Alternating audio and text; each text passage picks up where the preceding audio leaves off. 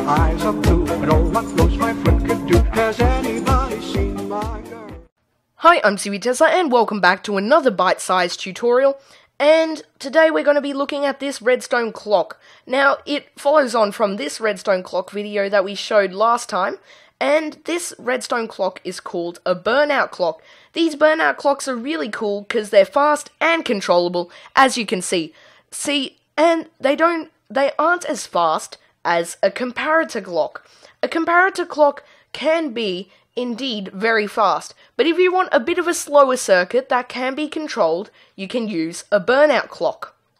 Now, to build a burnout clock, all you have to do is place down one block, then after that place redstone torches on each side, but this side, and the side on the bottom.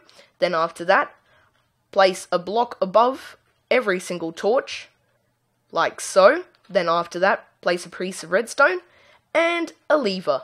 Then you can control it easily by flicking the lever, and you're all good to go. So if you liked this video, please leave a like. If you didn't like this video, please dislike. But if you really liked it, please subscribe. CBTesla out.